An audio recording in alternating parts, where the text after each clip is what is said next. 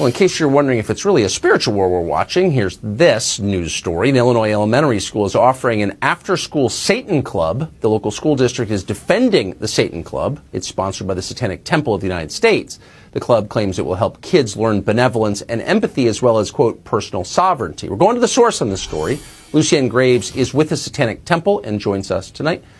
Mr. Graves, thanks so much for coming on. So I have to ask, are parents complaining that there's an after-school Satan Club at their children's school?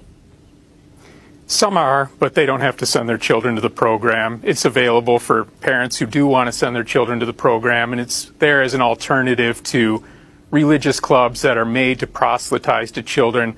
Ours doesn't include items of religious opinion. It doesn't include indoctrination.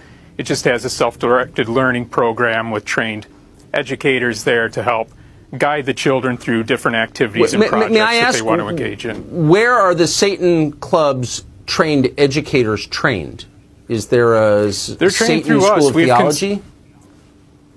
No, we've got educators who have volunteered with us. We vet them. We do the criminal background checks that aren't required of after-school clubs and haven't been required of any of the religious clubs because we want to be responsible about this.